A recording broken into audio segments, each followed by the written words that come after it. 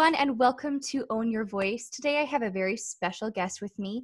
Jermaine Smith is a St. Louis-based singer who has found success in the world of opera. He has actually traveled internationally to, I believe, 13 different countries, playing several lead roles in Porgy and Bess. And just recently, this year, he got his first ever contract with the Metropolitan Opera. So thank you so much for agreeing to sit down with me and have this conversation and just celebrate a lot of the success that you've had in the music world and share your wisdom with all of my listeners. So thank you very much. And I'm going to turn it over to you and have you explain a little bit more about yourself. Well, what do you want to know?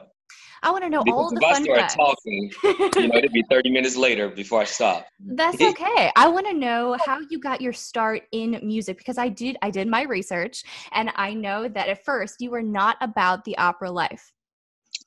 I wasn't even about the singing life. Okay. I first got started. I was a drummer. Music was introduced to me in middle school. Drummer, and I played in marching bands, jazz bands, concert band. And then from there, I went to high school, St. Louis Public School high school graduate. At Roosevelt High School at the time, Dello Thetford was the music director. And I was playing drums for his vocal jazz ensemble. And he heard me making fun of an opera singer when we were coming from a performance. And understand my knowledge of opera was little to none, where I was just in the back of the bus going, I want some pizza with mozzarella. I want some pizza with mozzarella. Oh, I'm sorry. Jack? Okay, Jack. Sorry. Is that what happened at the time too? And that's how you knew you were destined to Yes, I have a Rockwaller, Jack. Anytime I sing, he starts to sing with me. Awesome. So that's been my quarantine duet every day. Love it, lovely. So he turned to say, you have the potential to be an opera singer. And I just laughed in his face, like, I don't even sing in your choir, let alone an opera singer. And he said, if I found a program, I'm going to put you in it. Opera Theatre St. Louis started the Artist in Training program. That was like my last year of high school. And he said, I got this program I want you to do. I said, I'm not doing your program, man. He said, you're going to do the program. I said, I'm not going to do the program. He said, you're going to do the program. I said, I'm not doing the program. He said, your grade depends upon it. I said, when does this program start? I didn't play with my grades. I was the teacher power. Yes. Well, for me, he knew how serious I was about my grades. Yeah. So he used that against me. And I did it. I did the program, but I thought it was fun. I did it for fun. Listen, I love to make people. Now, one thing I do love to do is make people laugh. And I have not an embarrassing bone in my body, so it didn't matter to me. So I said, I'm going to go up. I'll do your program. Got up there singing my little opera. And then I won. Believe it or not, I didn't believe it. I was the winner. I remember when they was announcing it, it was like, it was like honorable mention. It was like, I was like, come on, fourth place. Yeah. And, come on, third. A high achiever, yeah. Yes, because, think about it. Not being a singer, I was like, I've spent all this time. I wanted to be for something. And you got to understand, I grew up in the inner city, in the hood. My mom, I'm the first to graduate from college in my family. So, listen, there was no opera singing going on around where I was living. And whenever I tried to practice, even my mom was like, that's enough practicing. I'm like, that's enough singing. I had to go out my back door on a vacant lot, wide, trying to sing and practice. And even neighbors was calling my parents, like, what's wrong with your son, making these crazy sounds? That's awesome. Back to when they called out first place, said Jermaine Smith. And I was just sitting there, and the girl nudged me. That's you, stupid. No.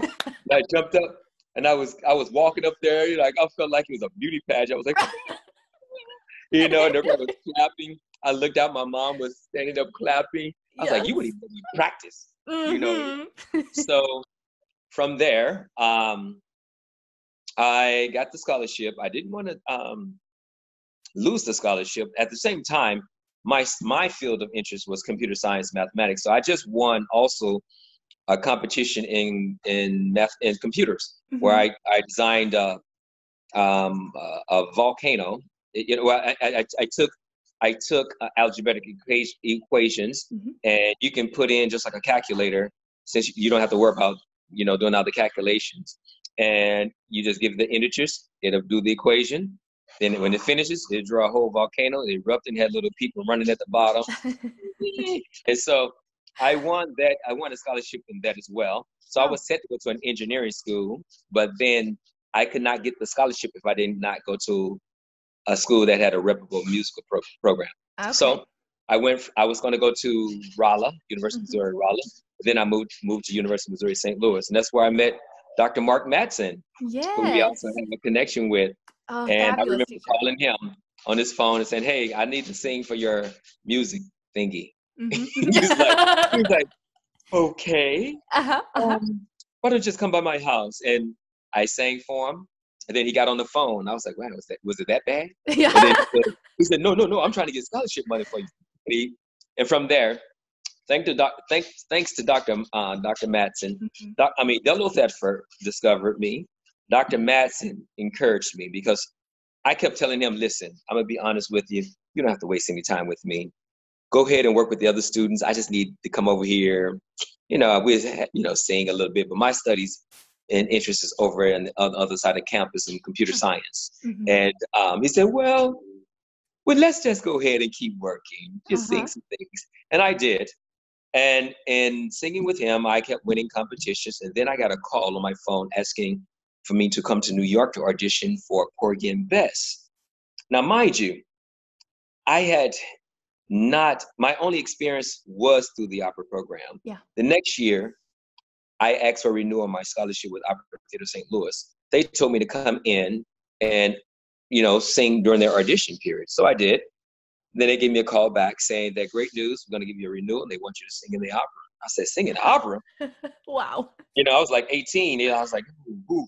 Okay, it's one thing to joke around in high school and I'm going to be around people who do this for a living. I got really concerned and nervous. So I did it. I remember going to rehearsal and I was sitting in rehearsal and I was just trying to fake it. You know how you fake it till you make it. I was sitting there like, and I was so nervous. And they stopped and said, we're going to introduce you. Could you go around the room and just say your name and where you're studying? People were standing up. Hello, my name is Don McGillicuddy, and I'm doing my master's at the Juilliard School of Music. Hello, my name is Matt Duncan, and I'm doing my master's at Manhattan School of Music. Hello, my name is Tim Schmidt, and I'm doing my artist diploma at Curtis Institute of Music. And they got to me. I stood up, Jermaine Smith, computer science mathematics major, sophomore. And so everybody looked and said, what is this going on? It's like when you show up for the wrong class on the first day of school. Oh my goodness, did you come in the wrong building? And so, it not only was I said that, I was the only African American. I was the only black man in there. So it really looked crazy, like, what is going on here? And so then the chorus master explained to them that I was a winner of their young artist, the artist in training program. And Colin Graham, may he rest in peace, another person who encouraged my career, encouraged that I do being part of the chorus of Billy Budd. Look at that, my first opera, Billy Budd. Of all operas to be. Right. I was like, this stuff is for the birds. I mean, it's that difficult music. Oh, yeah. The music was this thick. I'm used to seeing a little page of music. Yep. So I did it, and I enjoyed it. It was like summer camp to me. Yeah. And each year I did another opera. Next year they asked me to another. Then next year another. Then the next year another. And that happened from 93, 94, 95. And then in 96, that's when I got that call asking me to come to New York to audition for this Porgy and Bess by Houston Grand Opera. I thought it was a fake call. I'm not used to stuff like that. Right. So I ignored it. It was like a week later, I let Dr. Mass, I'd say, hey, is this call real? Listen to this. That's back when they had answering machines. Oh, yeah. So they click a button and you listen. And he said, this is real. I said, oh, it is. I said, oops. and, and since I waited so long, I think I waited like a month. I Oh waited my so gosh. long. It was time. It was, I had to go there by the end of the week. Oh The audition was, no. so I had to learn something really quick. So I learned, I got plenty of nothing from Okay. Porgy and Bess. Mm-hmm. I learned that within like 2 or 3 days, really fast.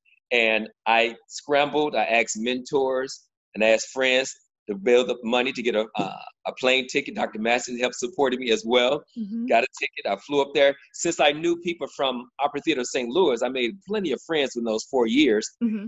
And I think the guy's name was Sam Munga. He was like, and Nathan Gunn, who's been at the Met several times. And they was like, oh yeah, come on up. You can stay with me, Jermaine. So I went there, flew there, went to their house, stayed there, sang at the audition, came back, and I got a call saying, we want you to come and join our tour. Wow. Singing Porgy and Bess. Now, mind you, I just learned the one song. I got plenty of nuts in Mm-hmm. a couple of days. Then they sent me the music of Porgy and Bess. I thought Billy Budd was thick Mm-hmm. and long. Oh my goodness. That score is like that thick. Mm-hmm. And so you got to understand, for me, it was mind blowing, not coming from a musical background, Yeah. seeing music and thinking that a person can actually memorize all of this Mm-hmm. in one setting. Mm-hmm. And so I had to learn Porgy and Bess, believe it or not, in over a weekend. I was cramming it. They flew me in on a Wednesday. I had a coaching 10 to 1, 2 to 5, 7 to 10. Oh. I had that with a pianist on Thursday, Friday, and Saturday. And then on Sunday, the assistant director ran me through the entire show saying, you're going to be doing so-and-so's part. You're going to make up this part. Oh, this person's not coming back. You're going to do his part. So I'm writing down this stuff. And then on Monday, this big cast of 50 people come in. And then that's it.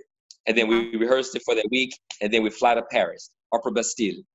And I'm in Paris and doing this show. And every time I come off stage, I had my little cheat sheet trying to see what was up next. I had lyrics in the other pocket. Mm-hmm. Yeah, and I made it through. And while I was there, a guy named Larry Marshall, who's one of the prominent Sportin Lives of that time, he was part of that Glyndebourne tour of the resurrection of the Porgy and Bess with John Domain, with Houston Grand Opera, and all of them. He came up to me and said, man, I really like that you are so professional. You have your stuff together. You're always on your point. He didn't know that I had no other choice. I didn't have anything else to do but to try to make sure I had all my stuff together. Mm-hmm. Because I wanted to invite you to another touring company that I work with, which is New York Harlem Productions. Mm-hmm. And he said, you won't make as much money, but you get a lot of more opportunity for some other roles. Mm-hmm. I said, sure. So my doing and performance there offered me another opportunity. So I say to singers, performers, know that your performance does not necessarily begin when you're on stage. Your performance begins when you leave your home. Mm-hmm. That's when your performance begins, because he watched what I did. He watched how I behaved, how I had my music, how I was not late in rehearsals, how I was on time. He watched those things, and that got me another opportunity. So your performances begin when you leave your home, not necessarily when you hit the stage. Right. And from there, that's when it took off. I got there. The next thing you know, I was singing Undertaker, I was singing Jim, then Jake, and all of those roles until I got to Sportin Life. And once I hit Sportin Life, that's the one everybody just loved. Mm-hmm. That was the end. That just took off, and I just started doing Sportin Life. I covered him actually in Sportin Life, and after covering him, I had an opportunity where Washington National Opera was doing it for their 50th anniversary. And okay, Jack, this Jack. I want to meet Jack. Yes. Hello. He's such a good boy. Jack. Hello, Jack. Hello. Say, sing me some opera. Let's go. Okay, that's enough. Oh, I love that. That's awesome. Okay, Jack. Go sit down. Go ahead. He's not camera shy at all. Oh my goodness. So there you have it. And then from there, that's where I took off. And I was hired by Washington National Opera to do their Sportin Life. There was double casting, brand new production by Francesca Zambello, who's now, actually, she's the artistic director over Washington, I believe now, as well as Glimmer Glass. And she's over both of those companies. But at that time, the new hot director in town, and she did a new production. And I was a part of that production. And from there, she double casted, but she said, I love you. I want you to be single cast. Can you do all the performances? I said, yes, I can do all the performances. Wow. Because if you're going to pay me, yes, I can. And so, listen, and through that contract, I got an agent. And so it just kept going from there. Yeah. And once I did that, I did Houston, I did Washington National Opera. Then I did LA Opera. That's where I met. Okay. I think you might have gotten muted. Let me see.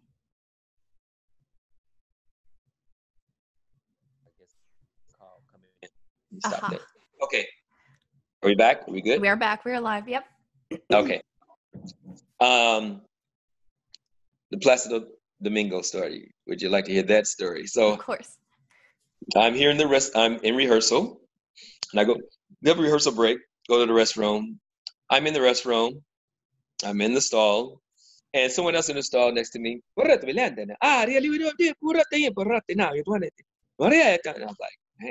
man, all right, they really speaking some stuff on that phone over there.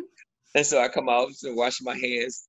Next thing you know, here Placido Domingo, he's one of my favorite singers and performers, and he walks out. I'm like, he's like, yeah, hello, I'm Grant, and he just walked past me, and I went back to the rehearsal room, and we went back to rehearsal, and we started doing the scene, and he was sitting out there watching, and then we took another break, and then he comes up to me, hey, why didn't you say something when I said you in the bathroom? I was like, I said, Maestro, how can I just, I didn't want to say I was in the bathroom. Right. And so he said, you are great. So when he watched the performance, when we did that performance with at that time he was over LA Opera. Mm-hmm. So he was there in Houston. I mean, he was there in Washington watching as well. And this is actually online with Opera News. If you look up the production, they recorded it and they had a live broadcast. And in between the shows, they interviewed him, and he said something that was phenomenal. He said they interviewed him. He said he talked about a lot of things, and they said, before we go back into our second half, well, Maestro, we know that you have over 128 rows under your belt. Tell us, do you think Sportin Life would ever be a role for you? He said, no. This role here, this is something you have to be born with, things you have to be born with. And unfortunately, I don't have these things. But when you have a Jermaine Smith, you don't need any other Sportin Life. This is something you just born with.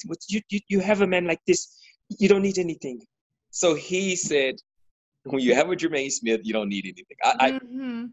That's amazing. I paraphrased a little bit, but he did say my name. He says, he did say something about when you have a Jermaine Smith. I can't remember exactly, but he's like, when you have a Jermaine Smith, you don't need anything else. And to prove the point that he can say that he loves my Sportin Life. Mm-hmm. They had another good friend of mine who does Sportin Life as well, and he performed for him about a year or so later. And he said he went to meet him. He said, Maestro, it's a pleasure to meet you finally. He said, and the first thing he said to him was, hello, do you know Jermaine Smith? He said, yes. Have you seen him do this role? He is phenomenal. He said, thank you. You have a great performance too. Yeah, right? Something like that. But yeah, that was my experience with Maestro Placido Domingo. But from there, like I said, I went on and I performed it at Washington National Opera, the same production. I performed it at LA Opera, then I performed it at Chicago Lyric. Mm-hmm. Then it went back to Washington, then it went back to Chicago Lyric. Then it went to Seattle Opera. I done it twice there as well. I have actually done Sportin Life, literally, not figuratively, literally probably about 1,000 times. And I've done it, like you said earlier, over 13 different countries. Mm-hmm. And I've done over, well, I guess you could say 14 productions now that I've got the Met production under my belt, 14 different productions. And I promise you, every time I do this role, I make it as if it's my first time, because I love the opera. Mm-hmm. That is one of my favorite operas to do. My other favorite opera is Tosca. Okay. I love the opera. I used to actually in college blast that. You know, people are going down the street blasting hip hop music, watching their car. I used to go down the street blasting Tosca. Yes, I love it. That takes some confidence right there. So I'm washing my car. Like, yeah, sing that stuff. Right.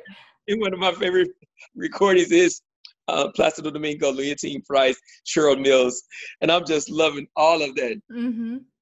You know, where is Kavarodowski? You know, I love it all. I'm blasting it. Yes. So, yes, and actually up to present of all the productions I've done. I mean, I've had a chance to do it.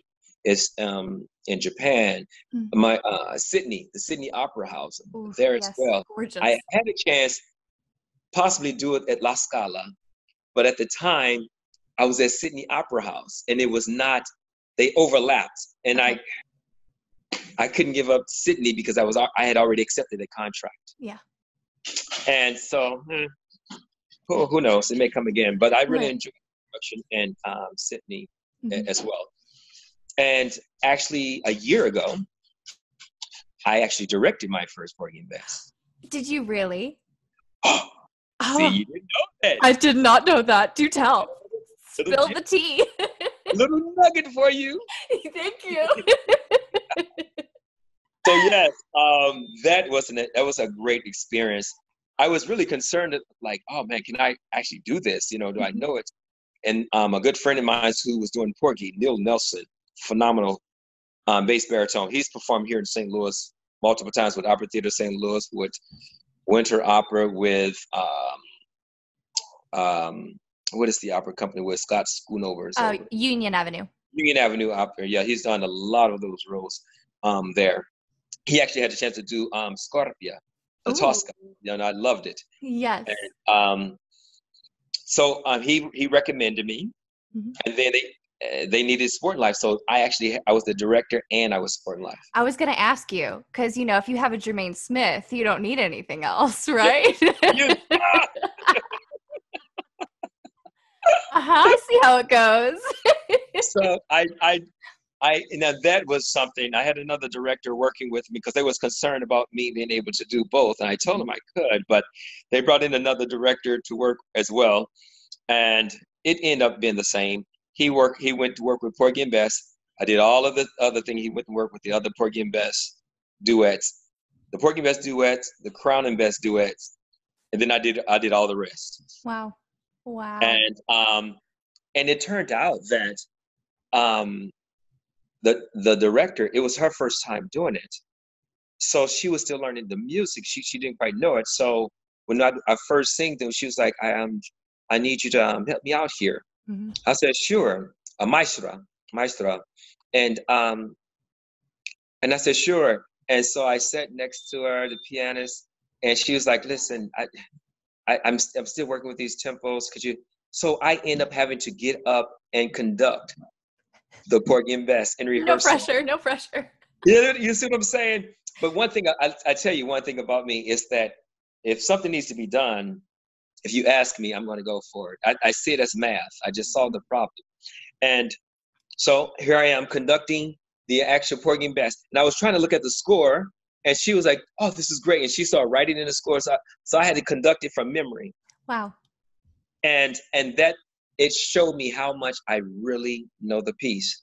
I did not know that. And the pianist, he was a retired Metropolitan Opera pianist. And he said, my goodness, it's phenomenal. That you're doing a phenomenal job. I'm so thankful you're here. Yeah. And so I conducted it in rehearsal. And then the chorus master asked if I would come in the chorus and talk about a lot of the nuances of the piece. And so now I'm working with the chorus. Now I'm working with the chorus master. And he's like, I can sit up and you all day because you're doing the phenomenal job. Oh, that's amazing. And so after I worked with them, and then the choreographer had to leave. So I had to do choreography. for the show. Yes, yes. Believe it or not, if I pull up the program, you'll see Jermaine Smith, Sporting Life, director slash choreographer slash chorus slash Really, you the played every single role. It was just a one-man show right there. listen and the fight scene. They didn't have a fight coordinator, so I had to do it. Yes, No, yeah, no. I kid you not. Pull up the program and you will see my name. You'll see all those lists up under my name. I'm gonna like include it here, and then I'll circle your name in it so that everybody can see it. Okay, I got you. I got you. Yes. So yeah, I directed it, and it went so well. And I'll send you some pictures of the production, because what was great about this production, I was working with a symphony, and it was supposed to be semi-staged, but using video mapping. That's when it looks like it's moving or stuff like that. Listen, when I show you these pictures, the scene working with this guy, it was so incredible. You're gonna think that it's changing. You're gonna think, even though it's on stage, when you see these pictures, they are amazing. Maybe you can pop them up when you're I got the magic. I can do that. Yes, they're phenomenal. They're beautiful. So now it's a possibility. I don't want to talk too soon, but I may be directing it again in some places. Okay. After maybe just directing this time. Who knows? Listen, if they want me to do more, and it's a possibility that it may be with. I just better not say anything. I just. Okay, that's okay. That's okay. I'm dying to know, but it's fine. It may be down under. I'm just going to say that it may be down under again. Okay. I don't know. Okay. Yeah, that's fine. We'll keep it on the down low. those are talks. Those are talks that started when I was at the Metropolitan Opera. You can probably make the links together after talking, to some people who are connected to, down under country, continent. Well, nothing. But. Yeah, it's fine. I won't draw it. Don't worry, it's good. Well, we'll see what happens. But it all stopped with the COVID-19. Okay, yeah. And so hopefully when things settle down, we find our new normal. Yeah. We'll get into maybe those talks will start again. And I did see something that you had said in another article I read online about COVID-19 showing you the truth about your, I guess, role, where your job, where your current situation is in life, and how some people that are walking away from the arts because they realize during this downtime that they don't want to go back to the craziness of that life. But for you found that you thrived in that and that you're missing that. So explain a little bit about how COVID-19 has been for you. Yes, you just said it. I said COVID-19, I believe, has truly brought out truth. I think that's for everybody across the board in your own field and within your own self, because you have now no one to give you that gratification that you need. You don't have an audience. You don't have we have no friends, no physical contact. So you had to find yourself. You had to find center and peace within yourself.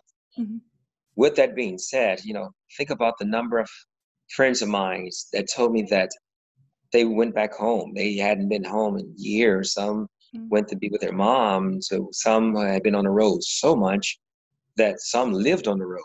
They were performing so much, so they didn't have a place to go but home at times. And some have said, like you said, like I said in the article, that they not being a part of that fast life and auditioning and stress and all of that, they actually have enjoyed the peace. Yeah. And they have honestly have said they are not going to go back. Yeah. They said they're comfortable. Now, on the flip side, I said to myself, I was someone who I always believed that I try my best to work hard to be up to par with everybody else. I always walk in the room thinking I'm not the best singer. I'm not the top, here I am. I'm the computer science mathematics guy amongst people who've been doing this all their lives. And, I have that. I still have some of those high school, those early years,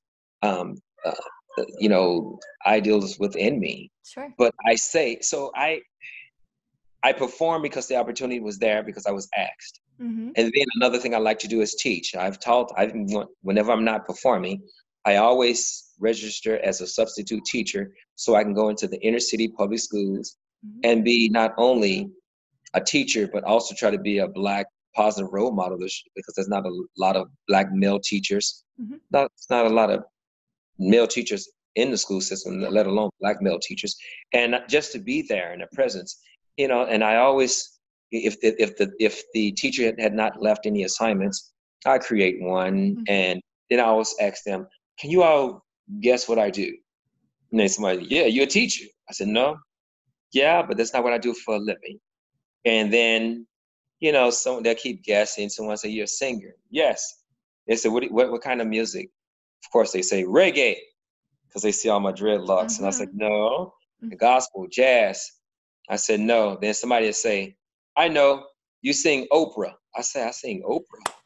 No, not opera.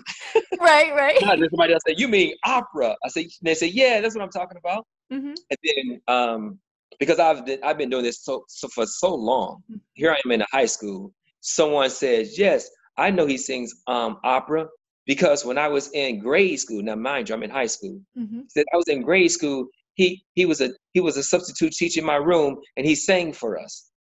I said, wow, you remember that? So I always try to find an avenue to sing for them, because I feel like if I broaden their horizons, even if they don't like the music, once they hear it, they can't take away the experience. Right. And so, and the point is proven with that young lady was saying that she remembered me.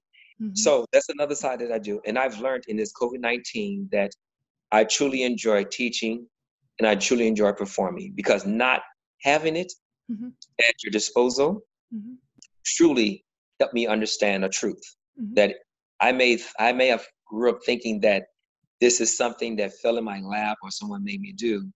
But no, I've discovered that this is something that's not made me do. This is something that's a part of who I am and what I do. Yeah.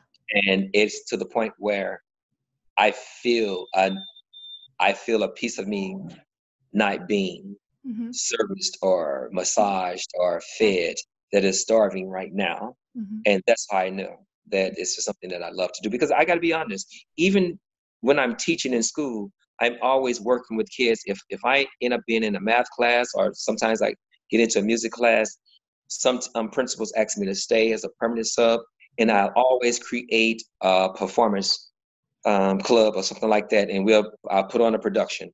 That's awesome. I'm always performing in some manner. Mm-hmm. And I do not know how anybody who's a person who stays at home and does nothing survive. I just can't do it. So my performance lately in my COVID-19 has been every day. I get up, my routine is yoga. I do my yoga. I have learned a whole new yoga. I can teach Ashtanga yoga now. I've watched the video so much that I don't even look at the video anymore. I do the whole series. That's awesome. And I sing in the shower. That's when Jack and I do our duets together. Yes. I warm up, and I sing, believe it or not, I have sang Sportin Life so much that I warm up with it. I sing, I warm up, and I sing through the whole role. And then I sing through some new roles, some other roles. This is my shower. My shower is probably about an hour. Holy cow. A little over an hour long because I'm singing in there. So you have no skin left by the time you come out of the shower. You know, shit, exactly. I come out all pruned up. That's a good look right there, let me tell you. And so yeah, and then I'll find something else to do. I do a project around the house. I've repainted the deck. I've gone through my entire closet. I've given over a third of my clothes away. I said, if I have not worn you within a year, you're getting donated. Mm-hmm. So I've done that. I gave away 2 bags of shoes. Ooh. I've given away suits, ties. I was giving away things that had tags on them. Doesn't matter. I put together a shed with my brother down. Now I'm redoing the basement. I've gotten up to my property. I've repainted walls, redid floors. I've become a lawn doctor. I have our lawn looking so well. I have a get that green thumb. Yes, I have a mixture that I do. And I promise you, it's like a half a cup of ammonia, half a cup of dishwashing liquid, half a cup of scope, a mouthwash, half a cup and a can of soda and a can of beer. You mix it into a sprayer, and my grass is green, thick. I have all the neighbors around me asking about my grass. They was out there talking about it. So now the lady across the street is using my mixture. The one next door want to use it. Yes. How did you stumble on that? When you in quarantine, you have nothing to do. I promise you. YouTube is a dangerous place. Let me Oh tell my you. goodness. But now that I know that you're quarantined, so close to me, I might have you come out and look at my lawn. So. Yeah. Listen, I can get it together. I kid you not. So now the other thing I'm doing is refinish my basements. It's like I said, I just have to keep it moving. Yeah. So I just can't be a body that stays and lays. Yeah. And not do anything. Since I missed that, and when I say I miss performing, it's not so much that I'm saying I'm missing getting on stage and the applause and all of that. I'm not talking about that kind of performance. I actually missed the entire process. Mm-hmm. I missed the travel. I missed the arriving. I missed the meeting up with making new friends and meeting up with old colleagues. Mm-hmm. I missed the rehearsal period. I missed the goals of reaching, and then to the point we have the entire opera together to the first performance, opening nights, that energy of opening night. I missed that. I missed the last night, and at the end of the completion that we start, and then there's the end of one chapter and the start of a new. Mm-hmm. I'm missing all those things, and particularly around the stage. Mm-hmm. And don't get me wrong, I miss performing as well, but those are the things I miss as well. Right. So during the start of quarantine, you were actually still playing Sportin Life in Atlanta, correct? Yes. I know we talked about you made it through 4 of the 6 shows before everything got called off. Or do you have plans to return back to that role once everything is lifted? Yes, I've had like 3 contracts that was canceled this year. Okay. That one is looking to reschedule. Mm-hmm. And I can't tell you about one. That's okay. But you'll be happy about where it's at. That's all I'm going to say. Okay. Oh, okay. If things go, I'm waiting to hear about that. Sure. You'll be happy about where it's being performed. How about that? All but right. When I was doing Atlanta, believe it or not, my first Met contract is amazing. My first Met contract is them calling me. Isn't that something? So mm-hmm. They said, "Are you available to come in?" And I said, "Well, actually, I'm already under a contract with Atlanta Opera during that time." They said, "We are willing to fly you back and forth to be here to cover while doing Atlanta, and they'll pay for my flights." Wow. I asked Atlanta, and they said, "We will release you," because I knew the director, and they knew that I knew the role. I mean, they were doing Francesca's production. They're like, "Well, Jermaine, of course we know you know the role. You've done it." Mm-hmm. So I would be in New York in rehearsal at the Met, and then I have to leave there, get on a 6 a.m. fly to Atlanta, do rehearsal at 10 o'clock, finish that rehearsal day that evening, and then go to sleep the next day, fly back to New York to be there for a show, and then once the cover finish, fly the next day morning, fly back to Atlanta. So, yeah. That's what I was doing. I was doing both at the same time. That's crazy. Until I finished the Met run, and then I stayed in Atlanta. Okay. Well, good for you, though. That's a huge honor. I mean, that's incredible, and a huge compliment in itself. And the fact that you can even survive and do that's a testament to you, too. And yeah, I bet you're ready to get back on the stage with that kind of energy. If you have that in you, let's go. Yes. I don't know if you've seen any of my little clips, but I still got my toe touches. I've been stretching. I saw it. I saw the pictures, and I want that picture. Seriously. Yes. I will post it everywhere. Yes, I will send it to you. Please. I'll tell you another experience I had to show you that I know this role is that Cape Town Opera, mm-hmm. South Africa, Cape Town Opera was doing the performance, and their Sportin Life, something happened, and he had to go to surgery and leave, and their cover, they wasn't quite comfortable with them. So I got a call. I had to fly into Berlin. I had to watch the production on Friday.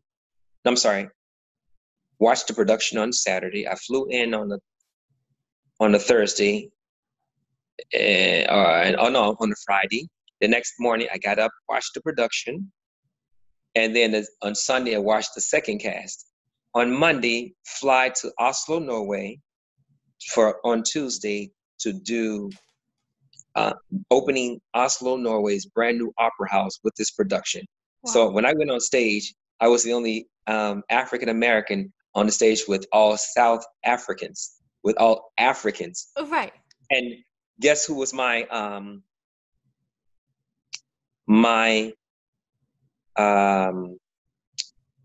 what part did she play? Okay, Clara, who sings Summertime. Oh. Guess who's my Clara? Pretty Yindi. Oh. Who's I don't know if you know that name. I do. Oh my gosh, starstruck. I have a photo I'll send to you. Please while do. we were performing there in Oslo, Norway. It turns out that here's another historical moment for you. Mm-hmm. Anne Brown, the original Bess, settled there because she had married an Olympic ski jumper there, and that's where she resides. And while we were there, someone was doing a documentary on her. And matter of fact, it was her last documentary. It was her last moment before she passed. She was like 98 or something like that. Wow. I was invited, and I have a picture of myself, Pretty Yindi, and the other cast members to go to be and meet Miss Anne Brown. And we were part of this documentary. And I have a picture of me next to her, holding up her original picture of her being Bess and taking the picture. And she had a liking to me. I kid you not. Yeah. And I tell you this story, and I told Eric, who did the article for the Post, and God bless her soul as she rests in peace. Miss Brown in the end was developing Alzheimer's, and everyone, you know, you understand the symptoms, you sympathize. But what was amazing is that when she spoke, you could not tell. Yeah. You know, she was like, "Hello," you know, she would speak very clear. It was nothing where you felt sorry. Right. And she looked at me, and the lady was doing the interview and interviewing one of the other cast members, and she kept looking at me and saying, "I love your hair." And I had my dreadlocks down. They said, "Yes, Miss Brown, it's okay. We're doing the interview." She's like, "Okay, I'm sorry. Carry on." And then moments later, she's like, "I tell you, young man, your hair." So they told me to go sit next to her. I sat next to her. And then she kept speaking, and they said, "We're going to mic you, Miss Brown." So, because the area mic was picking her up so they could just turn her mic off. I kid you not. I sat next to her, and she just looked at me, and I felt like she was flirting with me. She was yes, like, that's awesome. And then she kept rubbing my hair, and they would say, "Are you okay with that?" Like, "Yes, keep rolling, because otherwise they're going to keep stopping." And they said, and then she was like, "I still love your hair." And she was trying to whisper, but it wasn't going into her mic. She was so lovely. And then when we made it through the interview, now we're sitting having dinner, and she said, "I would like to try some of that wine there." And they said, "Sure, Miss Brown." She said, "Oh, this is horrible." They said, "Oh, you don't have to drink it." She said, "Oh." They moved it out the way, and we were sitting there talking. 5 minutes later, she said, "I would like to try some of that wine." Oh. They said, "Miss Brown, you don't like that wine." She said, I know what I like." They said, "So how can you stop it?" She said, "Oh, this is horrible." And she put it down, and then they took it away. And then they went back to talking 10 minutes later. Oh, that's precious. She said, "Yes," and she was telling us a story. I'm going to tell you the story she told us. And the third time she said, "I would like to try a little of that wine." I said, "Miss Brown, you've already tried it. You wanted to." "I would like to try it, but you don't like it." "Listen, I know what I like. You do not tell me. Please, can I try the wine, please?" "Yes, Miss Brown." "Thank you." "Oh, this is horrible."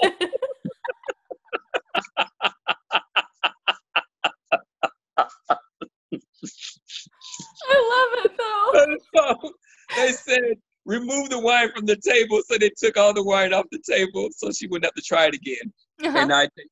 And this is the story that she told in between. She said that, do you notice that the star role Bess, Porgy and Bess, Bess did not have an aria in the entire opera. And so she talked to George Gershwin. So she would tell us, she made, how can I say, this is the way she said. Well, I said, George, how is it I'm the star, but I don't have an aria? So, well, you sing the duet with this. Those are duets. I want my own aria. And she said, after my private talk with him, I all of a sudden we came back, and now Bess is singing the hit song of the entire show. That's why Bess comes back and sings Summertime. It is because of Miss Anne Brown. That's amazing. So not only does she get an aria, she gets to sing the hottest, and then he lowers it for her, a key, so she can sing it comfortably because she's been singing all night. That's amazing. She said, and it was lowered for me. And that's what she said. I'd like to try some of that more wine. And that's when she went to the wine after the story. How did you keep it together? I did. It was just talking with her. It's like, it's just like, how can you think, you don't think, you forget that she is there because she's talking so proper and so clear. Yeah. It was just amazing. She didn't sing sickly like, yeah. I can't. She wasn't doing anything like that. I'm sorry. I wasn't trying to make a. I'm sorry. I'm crying real tears. It's fine. I'm sorry. I did not mean that in any way negative. I apologize. Oh, you're good. I was just trying to say she did not sing handicapped. She was talking and speaking clearly. Right. So you keep forgetting. You will forget when she tells stories like that. You'll forget that's the case. Yeah. So all you have to do is just remove it, and that's why they just go with it. They just let her go. So her last years are comfortable. That's just remove the wine. You don't fight against the disease. Just let her speak freely. Because you couldn't tell her that she was. It was amazing. Like I said, it was amazing sitting there talking with her. That's awesome. I'm so jealous of your experiences. You have no idea right now. Like, that's amazing. And I do want to kind of transition a little bit because I want to use everything that you have experienced to inspire up and coming musicians. So with that rich life that you've had in the musical world, even though it's not something that you initially even realized that you wanted, and it was a growth process into discovering yourself through music, how would you encourage or give advice to those who are maybe afraid to put themselves out there, or maybe they don't know the avenues to pursue if they are looking to sing? With all that background, what is there present in St. Louis that they can go after to start getting their name out there, making their mark, and do things afraid? Don't wait until they feel like it's perfect and they have all the right connections, but just put themselves out there now.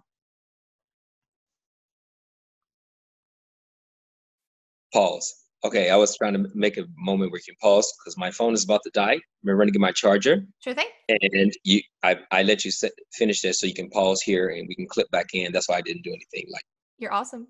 Hold on 1 second. Perfect.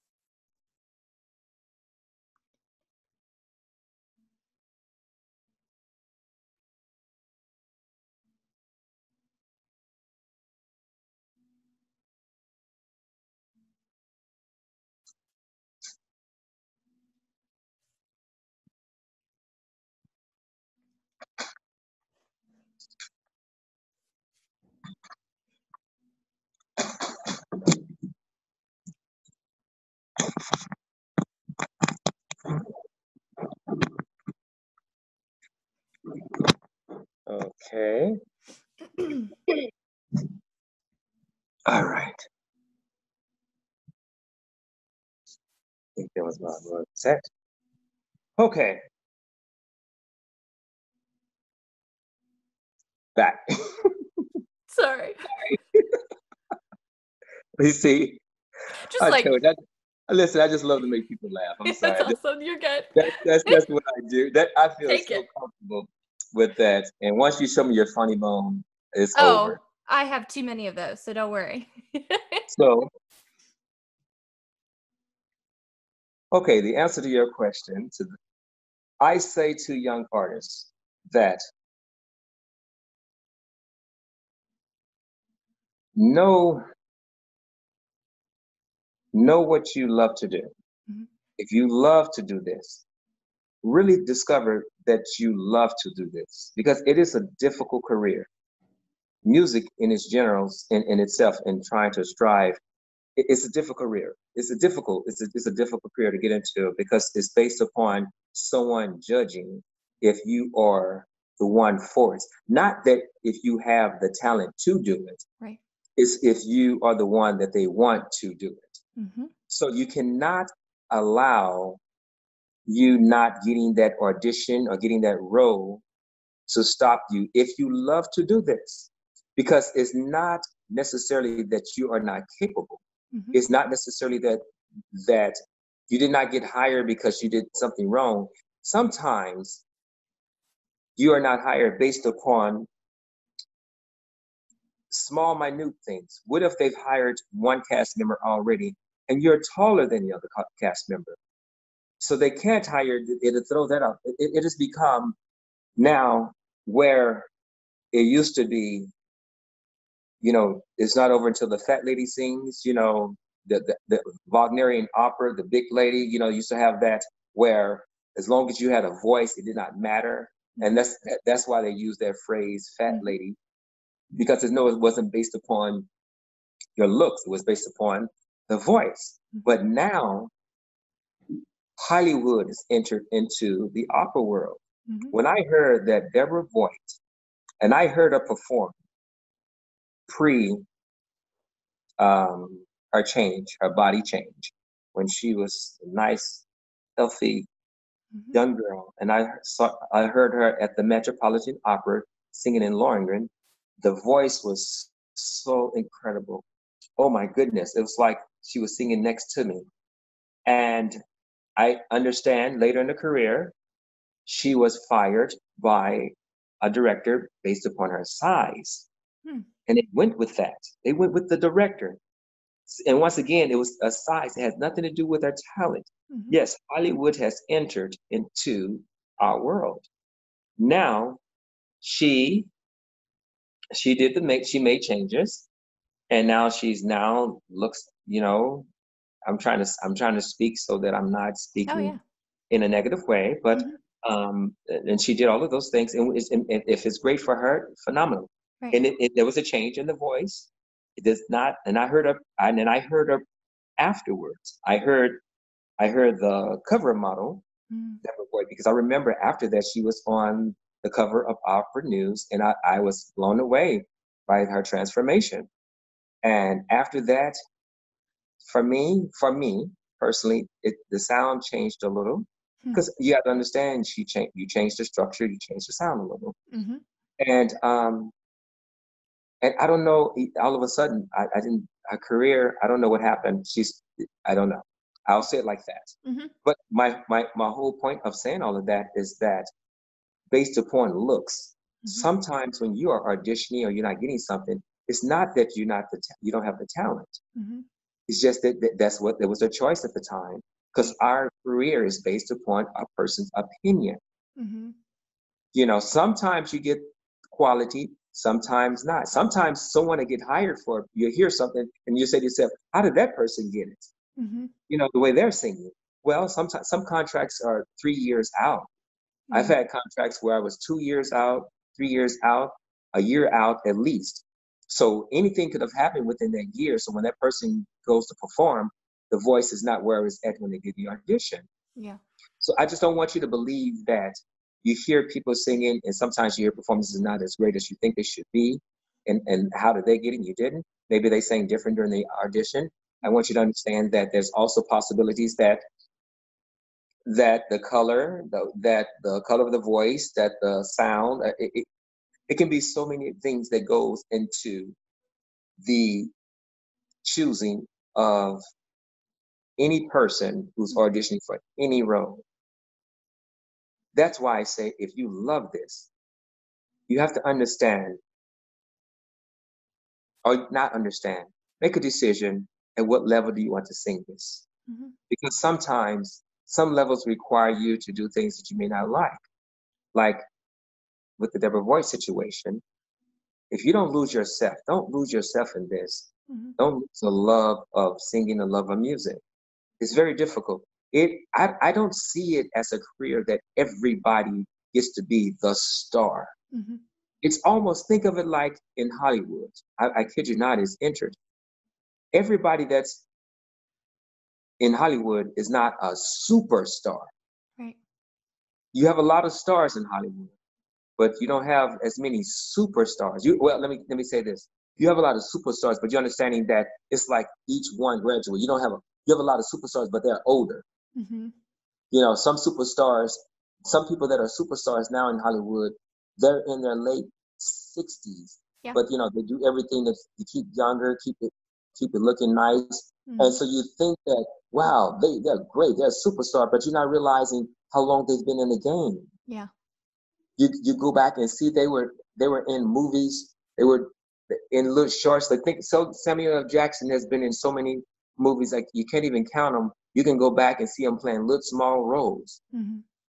Now that he's in his latter, nice aged years, prime years, he's right on the other side of prime, but he has enough wisdom of how to perform. Mm-hmm. That then with makeup, with digitalizing, now they can change looks, make people look younger.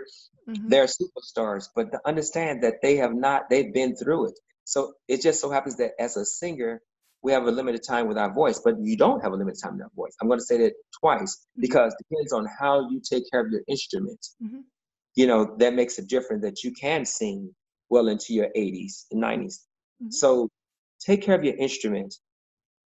Know this to be something that you love, and love the ideal of performing. If it can work for your career, if it can work for your lifestyle, Mm-hmm. I've had to make sacrifices. I talked about the many stories I have, but you don't see the other side. Mm-hmm. I've traveled. I can tell you about Japan. I can tell you about all through Europe, from France, Germany, Spain. I can tell you about so many beautiful places I've seen. But I can also tell you that I missed out on so many homegoing service of ones who was close to me as a mother or a father. I can tell you I missed out on my son singing at his graduation. Well, not his graduation, but his promotion. He was in 8th grade. I remember him wanting to sing, and I worked with his voice. He won. He scored high on his competition, and then he was asked to sing at the graduation, but I was away performing. And I was talking to him one day. He's in college now, and we're talking about 8th grade. I said, "Is there anything that you regret that I've not, or anything any regrets?" He said, "Dad, I really regret that you wasn't there when I sang at my 8th grade graduation." I said, "What do you mean? You learned the song because of me. I helped you get that, He said, "Yeah, I know, but it's different. I know I did it. You was there for the competition, everything like that, but I really wanted you there for that." Mm-hmm. My other son, his first recital as a bass, a double bass. I wasn't there. Someone had to record it for me because I was away performing. I've been out of my children's lives a lot, so that they've gotten to the point where they're used to it. Mm-hmm. I'm in my second marriage because of my career. Mm-hmm. My first marriage, their mother, I understood it was hard. We went 10 years strong, and it was too much. We start growing apart. So understand the sacrifices on one side that you have to make. Know that this is something you love to do, because with all the fame and glory on one side, there's also sacrifice. Yeah. I have sacrificed my career to be more than what it is because I wanted to be in my son's lives. Mm-hmm. I had so many more opportunities to do other roles other than Sporting Life. I mean, but I knew the more roles that I did, the more opportunities and chances I may be away. Mm-hmm. So I chose to focus on this one role, to perfect it, to be the best at what I do in anything I choose to do. And I've had a career with this role. And some people on another side, I'm getting off track just a little bit, but I want to say this. For a lot of young Black singers, some people say, be careful, Porgy and Bess, don't get typecast. They see you sing Porgy and Bess, they think that's all you can do, and they won't hire you for any other operas. We know that the realm of the opera world is now, as you can see in a lot of media today, the truths are coming out. That's why I said this quarantine was a time of truth across the board. You can see how a lot of companies are talking now against the discrimination. As the latest thing of the Richard Tucker Award, where now there was a board member who was excommunicated out of the board because of remarks that he made. It is being, yes, there's change is starting to happen, and it's showing the surface. And I wanted to say, I never listened to that, don't worry about getting typecast, because I believe when I get on that stage, I'm going to give my all, where you will see a performer. And that's what I've done. Singing Porgy and Bess, usually Porgy and Bess, and maybe Serena, who does that big giant opera aria, My Man's Gone. You can hear that voice. Those are usually the characters who get asked to do house auditions on a lot of tours I've been on and a lot of other things, But as Sporting Life, I've been asked by almost every house I sang in, will you be willing to come and sing in a house audition or do more? Because I stay true to my voice, true to my talent, true to my voice, my acting, I stay true to my character in all its glory. So I feel like no matter what I do, you're going to get it all. When I was doing my master's program, I remember my first role was Puck. I remember they put up the audition sheet, and it was my first year, and you had a couple of kids in there was in their second year, and they were arrogant, and all. They were like, "Oh, this guy, he's Muslim. Oh, I see you have Puck, but be happy, at least you have a role, not singing." And I said, "Yes, well, yeah, thank you. I'm happy for that. Yeah, thank you." And I took that role, and I remember the director not really working with me because he spent a lot of time with everybody else, kept telling me, I'm going to get to you, get back to you. I just had to create on my own. And when I got on that stage, I did my thing. And the press release was New England Conservatory has done a phenomenal production of A Midsummer Night's Dream. And they went all out for it, that they even hired in a professional actor and performer to do their Puck. Yes. So yes. Is that I take one of my friends in the opera department at New England Conservatory said to me, Jermaine, I know you don't get the roles that you should be getting because there was discrimination. He said, but I tell you, whatever role you get, you just take it and man, you make the most of it. It's like you almost steal the show. The other opera we did was Three Penny Opera. Was not in it. I did not have a role, but the other guy who could not sing it, they kept pressing him, and he lost his voice. So I had to learn it at the last minute. Once again, just come in and do my staging. Yeah, I did it, and once again, I make it happen. So for me, I don't consider myself a tenor, an opera singer, or whatever. I consider myself a performer. And if you love to do this, remember, the first love about it is that you love to give, to perform. Now just decide on what level. And know that every time you go up a level, you're going to have to let go something. In order for something to rise, you have to cut loose something. So as high as you go, as high as sacrifices may be made. I don't want to sound negative with it, but understand it's just truth. Reality. That is reality. There are sacrifices that has to be made. That you have to make them in order to get there. And that's just what it is. So yes, every young singer, you have that opportunity. Everybody has the opportunity to be whoever they want to be. Mm-hmm. Just decide on what level you want to be, and know that the higher the level, the more the sacrifice. Yeah. And I think that's really valuable too. In a lot of the conversations that I've had, we've all talked about redefining success. I know that young singers start out with this stars in the eyes idea of success, and I'm going to make it to the top, and I'm going to be a superstar. And realizing that as you go through that, it's not everything that you thought it would be. It's not everything that you really want. And maybe it is. Maybe for some people, that top rung is exactly where you want to be. But understand that you can still have happiness and satisfaction without achieving the world's standard of success. And whatever success looks like for you, whether or not that is your parents' idea of success or your teacher's idea of success, as long as you are happy, as long as you are fulfilled in what you're doing and feel like you're living out your purpose, then that's success for you. Love it. Mm-hmm. My quote this morning that I posted today said, you can achieve. Let me see. Give me 1 second. Yeah. I want to make sure I said it right. Sure. I want to say it. You're still there, right? You can still see me? Mm-hmm. You're okay. Frozen on a very lovely picture of your face. Okay. Woo. I just want to pull this up to make sure I say it correctly, because I don't want to rattle. Because okay. One can achieve if you unleash the reality of others and exist in your own, guided by your soul. Mm-hmm. Mm-hmm. I don't know what just happened. That's okay. It was so powerful, it mic dropped itself. I love it.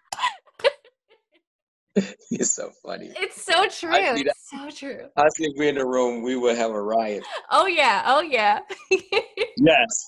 One can achieve if one, as I just said, if your existence is not based upon others. And sometimes we base our achievements, we base our goals, or what we think based upon another. One person's career. Like, we started off together. What they're doing, I'm not doing. It's not necessarily that. Morris Robertson, who's one of the most outstanding, bassists out there today. That every people. Sorry. Just throwing me around the room there. It's fine. You know what it is that I had to put my charge on, and I was trying to sit in. Struggling. I'm crossing my legs. I'm stretching. I'm sorry. Good. My point is that I met him when I was in my master's program, and he was like in his 30s, I believe, where he was over sales. He used to just sing around at friends' fraternity brothers' weddings, and someone told them, "Man, you really have something. You should go look into it." And his wife encouraged him, so he went into the continued education part of the conservatory. Okay. Mind you, this is where you have those great, beautiful elderly community coming in, singing a little, theater and stuff like that. And he was there singing. And I think it was Patricia Craig was over Boston Opera Institute program. Came and went to see a friend who directed something small, something there, and the little scenes. And she went there in support and saw Morris and said, "What are you doing singing here like this?" And he said, "Oh, I'm just, trying to learn." She said, "If you come to Opera Institute right now, I promise you I'll give you scholarship. We can develop." He went there. His first role was Bluebeard. He went to go and sing in the chorus, to get into the chorus of Boston Lyric Opera. And he went in, sang a song, and I believe it's Stephen Lord, and said, "Do you have anything else?" He said, "No, I just only have that one song." He said, "Go and learn this song and come back." He went and learned. He came back. He sang it. His next role, he was the King and Aida at Boston Lyric. Now, mind you, he did not grow up in music school and all of that kind of things growing up and going to young artist programs. None of that. And then his next thing, he did the Metropolitan Opera audition. I remember that year I was there. He didn't win. Mm-hmm. He got third place in the regional, Mm-hmm. and the others moved on. Then they asked him from third place regionals to go into the program. Wow. So my point is that your path is your own. Mm-hmm. Do not judge what you're doing, your accomplishments and your achievements and your goals that you're reaching based upon someone else. Mm-hmm. Your path is your own. Yeah. And I saw that path. His path had nothing to do with a regular way. Now for others, the path is school, young artist, boom, boom, boom, making it through that. My point is that it does not matter. Don't. There is no formula. Right. The only formula is you knowing who you are and what you do at your best. Right. And you go out and you do that. Mm-hmm. Know your lane, stay in your lane, mm-hmm. and drive your lane. Mm-hmm. And I promise you, it would lead right to success. Yeah. Mm-hmm. When someone tries to do something, and when I said in that quote, you can achieve mm-hmm. if you allow yourself, that your reality is not based upon another person's ideal of what your existence is, but is mm-hmm. based upon your own, by you listen to your soul. When I say listening to your soul, that's that we call it ourselves, or my intuition, or something told me. Mm-hmm. Sometimes people offer you a role. Oh, you should be doing this. Oh, you have such a big voice. You should do this. And now you feel something's like, you sing through it and something is telling you, oh, this is a little too much. I shouldn't do this. Mm-hmm. No. I'm telling you, you're fine. You're just starting it. If something is telling you no, listen to that something. That's your soul. That's yourself speaking. Mm-hmm.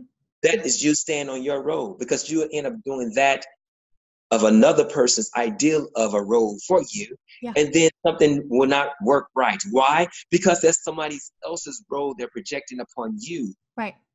Find your role. Mm-hmm. Find your role and your road. Mm-hmm. Find the roles that work for you, not the roles that are told to be given unto you. Now, as a young singer, of course, you're going to hear me giving great advice.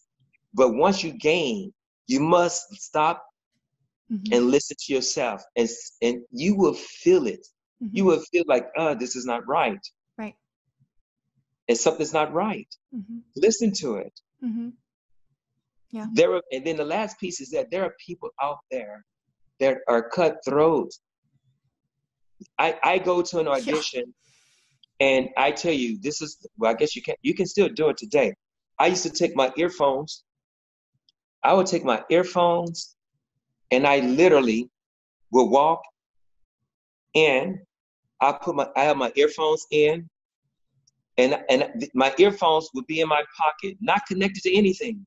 Mm-hmm. It's just plugged in my pocket, because some people will come in and they'll be nervous, and they'll try to talk. They're nervous. They'll try to project their nervous energy onto you. They would try to do mind things. They'll try to, whatever insecurities they have, they will look for more people to join in, to colonize together. Mm-hmm. No. Know what you came to do. Mm-hmm. And then this is the thing about an audition. You practice in a room, the practice room. Mm-hmm. Whatever you practice, how you practice is how you perform. Yes. You hear that all the time. But I'm saying seriously, when I practiced in my room, I made sure I pretended as if I was performing. Mm-hmm. So when I go into audition, I don't have to do anything extra. Mm-hmm. I only have to do what I practice. Do what you know, and let it flow. Mm-hmm. Mm-hmm. You don't have to give something extra at the audition. Yeah. No, what you have to give is what you know. And then it will go. And if you just sit there and when you get there and performing and you go in what you're knowing, you will find yourself in those moments, like singing the notes, oh, then you're like, oh my goodness. Mm-hmm. All you're doing is what you practice. Mm-hmm. But since you have developed your body and all your skills to the point where you can actually be thinking as you perform, you can be in yourself performing and speaking to yourself. And okay, now go over here. Oh my goodness! Oh, right here. Here's that part coming up. Oh, there it is. Now I can hold it. I can decide to hold it longer because all of a sudden I have more breath. Yeah. Because all you're doing is what you practice, and your body said, okay, I got that. Yes. I got the practice part now. Now it's like when you first start riding the bike, when you first start driving. First you like 9 o'clock, 3 o'clock, Yeah. it's all like this, and then after a while you're comfortable. You're not thinking. When you're riding the bike, you're like this, and then after a while you don't even think. You're just riding the bike, talking, moving about, because your body has now got that covered where you can do the extra. So you practice till you have it down, so your body has it covered. Muscle memories, they're in place. Yep. Then you can do extra. But you go in just doing what you practice, and in the moment of the performance, of the audition, of the time that you're giving, is where you have these special moments that you can go into deeper, because everything else has been covered. All the other bases are covered. Now you can hit grand slams. But you cannot go in with the bases, 1 or 2 people, one man on bass, and then trying to go in and hit a grand slam. You don't have the bases covered yet. Right. Do you understand that analogy? Oh, yeah, absolutely. And I'm smiling so big inside because I'm highlighting this portion because I want my students specifically to hear this, because I tell them this all the time. They look at me like I'm crazy because I make them get uncomfortable before they have to be uncomfortable in front of someone else. And so we do everything, we practice walking in, stating your name. We practice looking people in the eye. I set up pillows and I'm like, here are the people that are judging you. Here's your audition crew. And I want you to pick a face there. And I want you to sing to that person. I want you to put on your character. I want you to do every nuance. And we do that over and over and over again until it becomes muscle memory. And then when they go on for the audition, they're like, I wasn't even nervous. I was like, oh, that's so weird. I told you that would happen.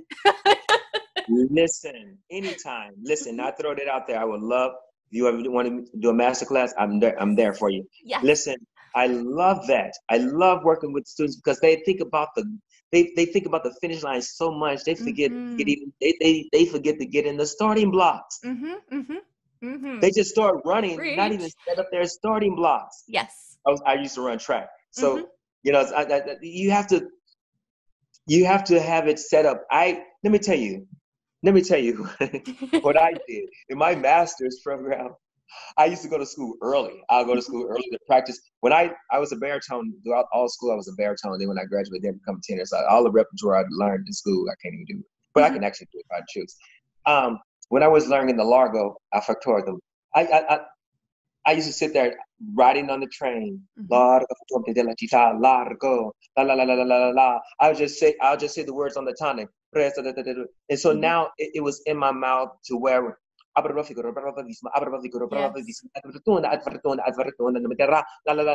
mind you, I have not sang this since 2003. No, actually 2002. No, my son, 2001, because my first son, 2001. But I can sing it right now. Just like it did, because I spent that time every day. I used to get up early. I would go to my practice room. I would open up the windows. It's cold outside, and I get the room all cold. The cold air is in there. I say to myself, just in case I go into an audition, they have the air conditioner. I want to be able to stand and sing. I used to create conditions so that I can be so prepared. I love whenever that. I go to an audition, whenever I go to audition, I try to arrive almost 2-3 hours early. Yeah. I know it sounds crazy because then sometimes the room is not even there. I mean, people are not ready. I said, when is the first audition? That says 9. I try to get there by 7:30 because then I can go in the room. When I did my audition for New England Conservatory, I arrived early enough where I saw the janitor. And then I said, well, they're doing the audition. I said, I believe in this room. I went in the room. I walked around. All rooms have a hot spot. Where if you go in and you sing, you sound like you can hear yourself, the echo-ness of the hot spot. I went in, found that spot, comfortable, not saying, and then I left. So then when it came time my audition, I walked in. I've already been here. I know where to go. Yes. Nothing is new. I try to eliminate the new experience. I try to eliminate anything so my body is there knowing what to do. So when it comes time to perform, I'm riding my bike without even thinking. Now I can decide I can pop a wheelie. Right. I can jump, I can do tricks because everything is comfortable. Yes. All It sounds really silly, but I even have them come in the outfit that they're going to be wearing. And especially for the yes, girls, wear the high heels. It changes your posture. And even that little subtle thing yes, can throw you so off. So know how your clothes fit that day and how that feels and become that character. And oh yeah, so down to the absolute smallest minute detail. yes. Mm-hmm. Because if you wear an outfit that is too flashy, Mm-hmm. they're not listening to you. They're looking at the Right. outfit. Mm-hmm. If you wear something that has a lot of Mm-hmm. patterns and you moving, they'll start saying, "Man, the pattern's moving up." They're not listening. Yeah. That's a distraction. Or they're grabbing the ends of their sleeves because their sleeves are long. And I'm like, what you doing? Yes, Put that away, you know? all of all of Mm-hmm. those things, Mm-hmm. all of those things. When you walk in, that's why I work with my students. I walk in. I said, "What are you looking at?" You're looking that way. You looking down. Mm-hmm. You're looking defeated. You have to understand this. Mm-hmm. Young singers, understand this. When you go into an audition, they're hoping that you are the one. Mm-hmm. You don't go into audition saying, "Okay, okay, understand this. This is next level here. You're not in Sunday school anymore. You're not singing a little speech and like, Jesus wept. Oh, nothing. You're not singing, those little songs where everybody encouraging. They don't want to say, oh, okay. If you sing, it's okay. Okay, we're here. Keep trying. No, Right. they don't want. They don't want somebody they're hoping. Yes. They want that person to come in with the confidence so they can. Could you imagine your biggest singer? Could you imagine Beyonce coming in with this apologetic type Right. spirit, like, "Hello, I'm gonna try to sing today," and I'm so nervous. Okay, okay, Yes. Uh-huh. okay.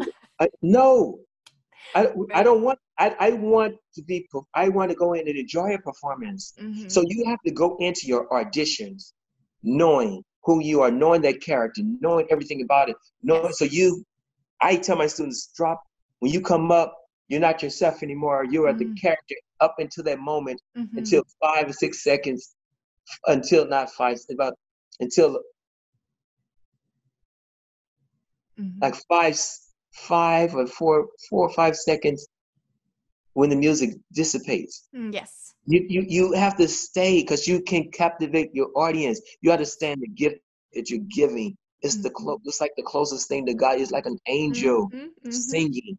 It's a powerful gift if you know and understand its power. Yeah. And if you use it correctly, you can move someone. Mm-hmm. You can take them away from their stress for whatever's going on and take them to another moment with your singing, with their moments.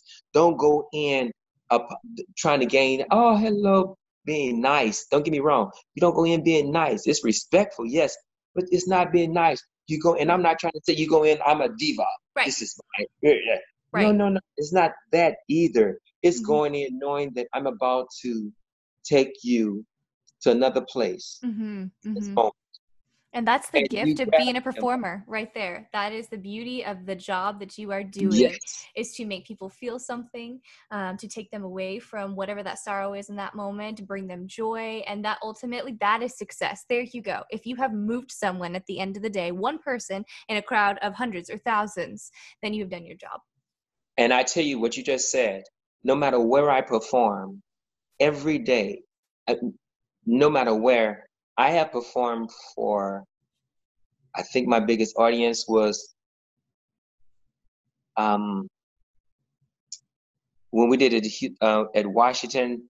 They did a live broadcast and they had it out in the lawn, and they set up chairs and big giant performance.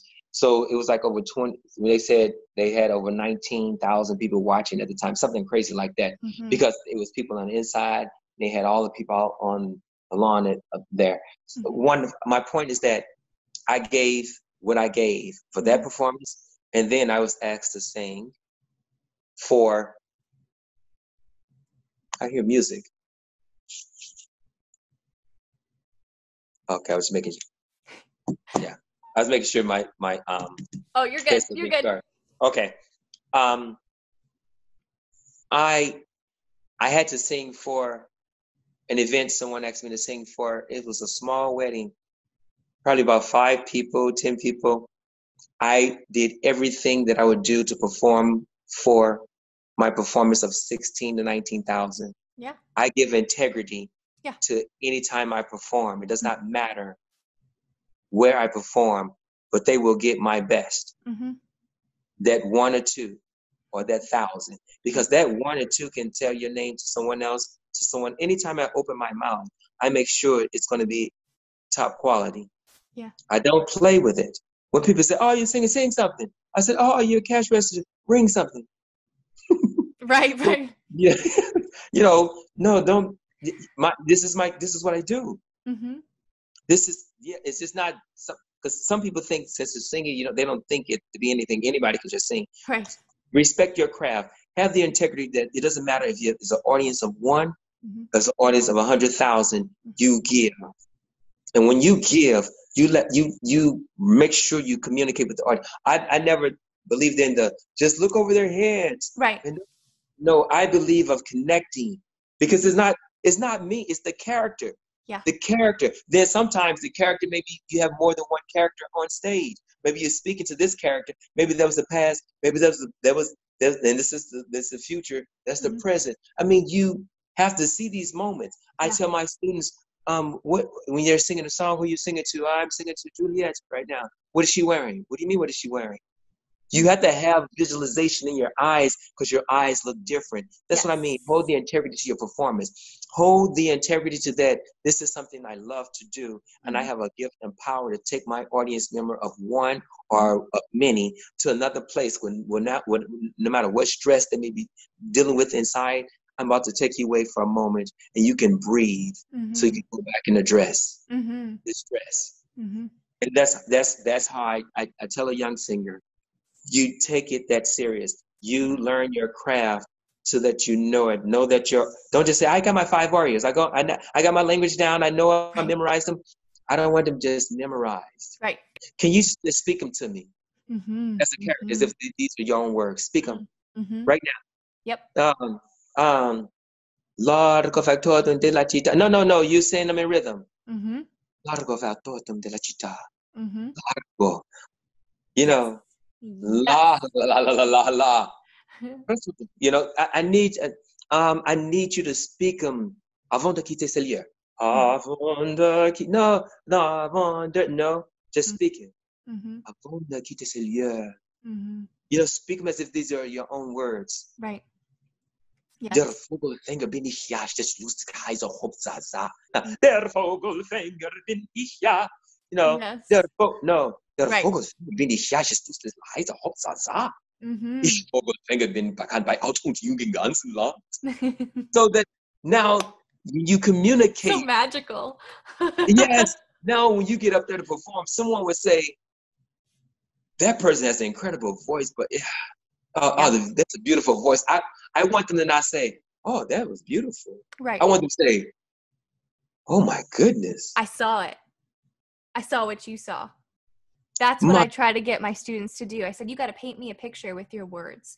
Like if we had no set, if we had nothing else, pre-story that your audience knows about, I need you to paint me the picture with your words so I can be there with you and see what you see.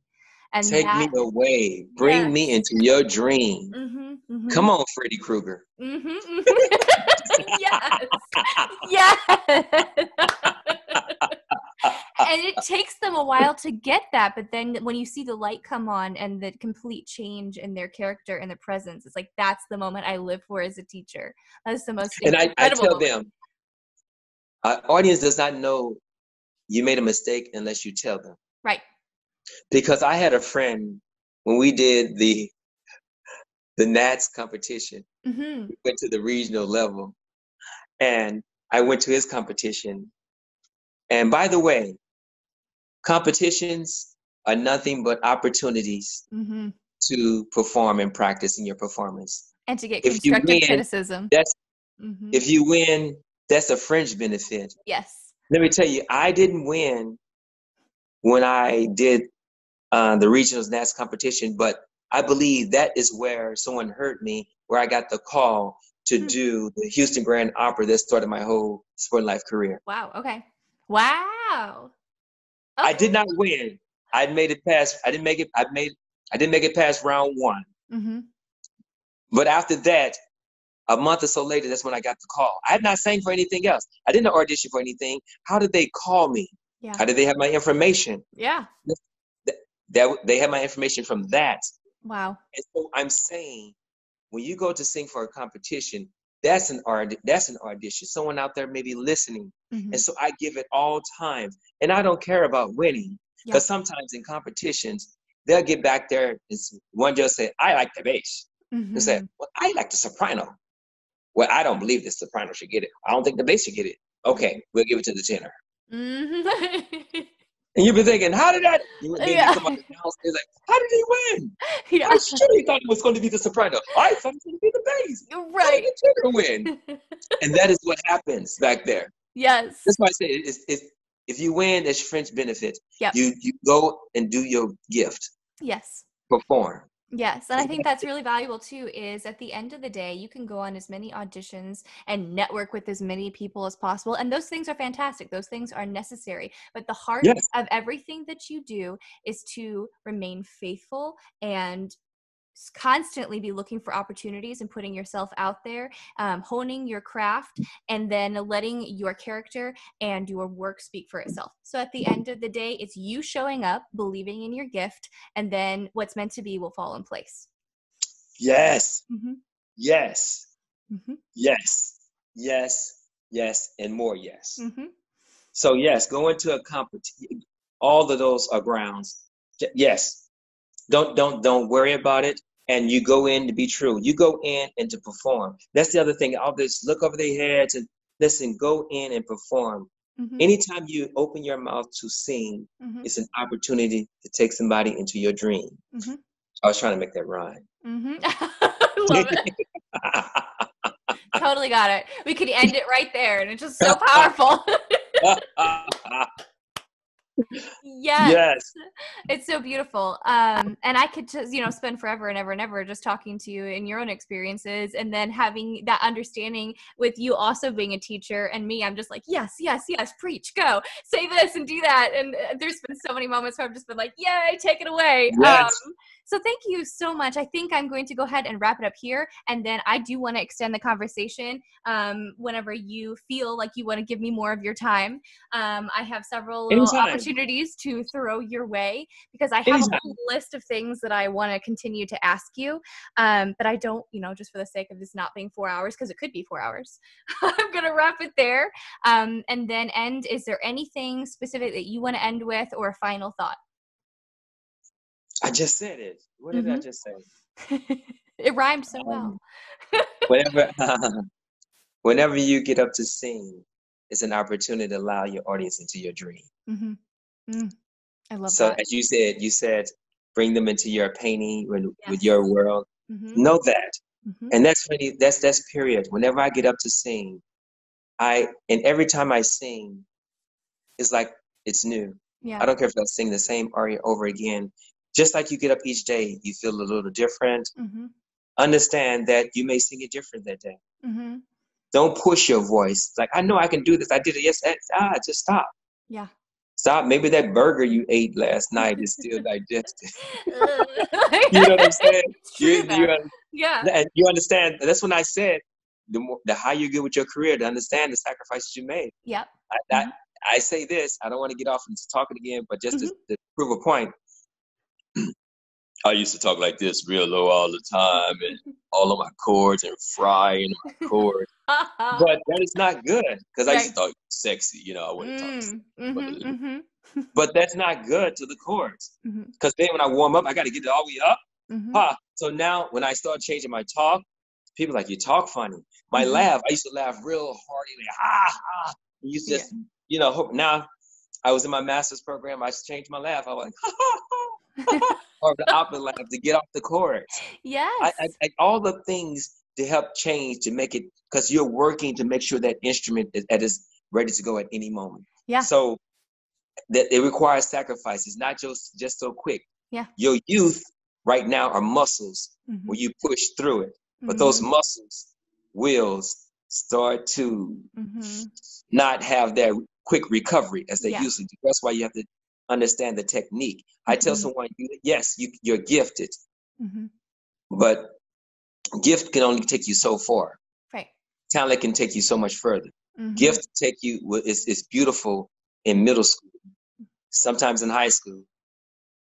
It start fading once you get to college, and once you get out, it's not gift anymore. Everybody can sing. Yeah. So it's not gift. So do not get construed about what people have said. Yeah. No, learn your talent, learn your craft, learn your skills, so that you can develop. Even LeBron James has a coach. Yeah. You know, even the greatest sports person or any singer, even Pavarotti, even Marilyn Horne, all of them, they had Callis. They had someone who coached them. So it's not about what you know. Yeah. It's about how you grow. Mm-hmm. Oh, I love that. There's the rhyme too. Look at you spitting those rhymes. That's amazing. Those are my quotes. You know, if you was on my Facebook page, you'll see me every now and then I put out a quote. Which does bring me to the point that I want my students and listeners to be able to follow you, to be able to follow your journey, and to get motivation because you're so inspirational. So where can they find you online? Well, listen, I don't have any cool Instagram names, because when it first came out, I thought, what's your Instagram handle? Jermaine Smith? Yes, that's okay. Jermaine Smith 73, like the email I did.